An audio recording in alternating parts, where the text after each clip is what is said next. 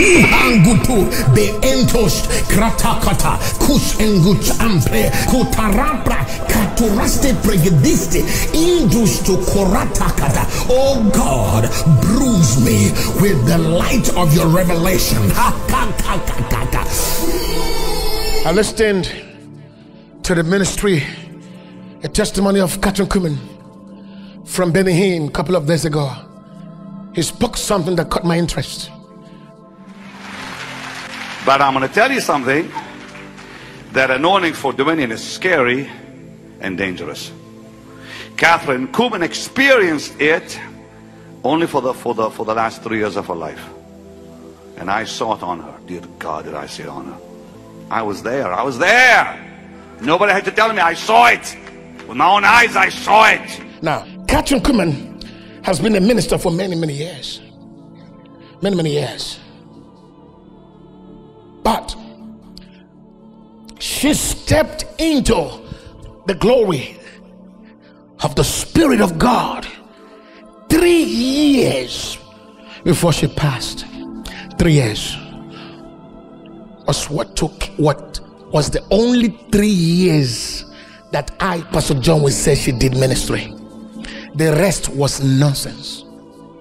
Do you know that there are men of God, preachers that have been doing ministry for 20 years that were never captured in Zion?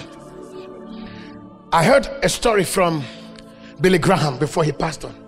Somebody asked him and said, if you were given the privilege to preach again, to come back to your youth, what would you do? He said, I would preach less. He said, I will preach maybe 10% and use 90 to 80% of my life in prayer and studying of scriptures. When a father could speak that way, so how many preachers do we have in the streets talking? Yes, they are talking revelation, but there's no glory. You know why? You can go and start talking revelation, but time to prove what you're saying, you can't prove it. Jesus never spoke revelation. His revelation was captured in bringing a dead man for 4 days out from the grave. That alone is an indisputable revelation.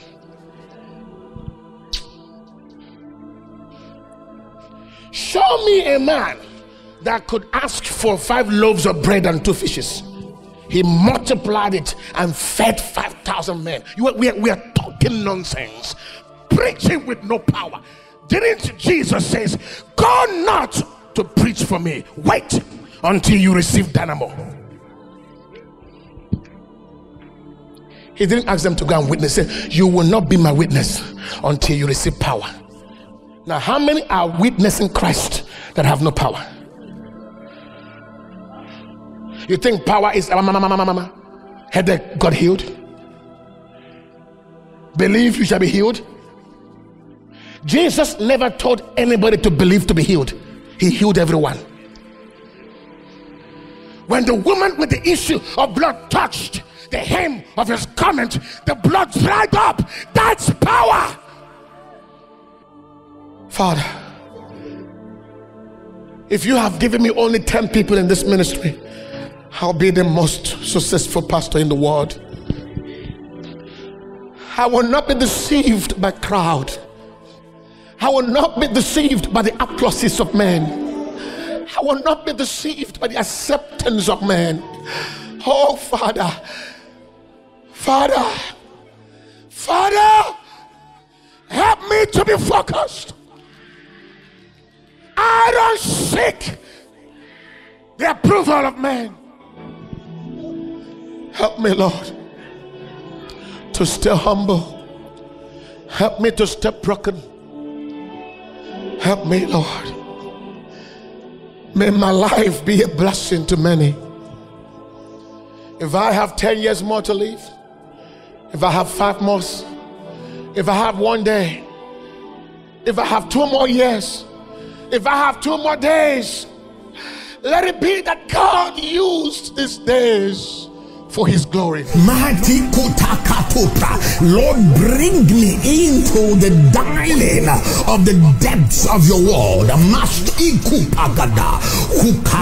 Father of spirits, grant me the 7 spirits of God, yea, the fullness of the Spirit, yea, the deep things of the Spirit. Your body enters the frequencies, the electricity of Zion, and be the same. Your increase in the Spirit decreases your carnality.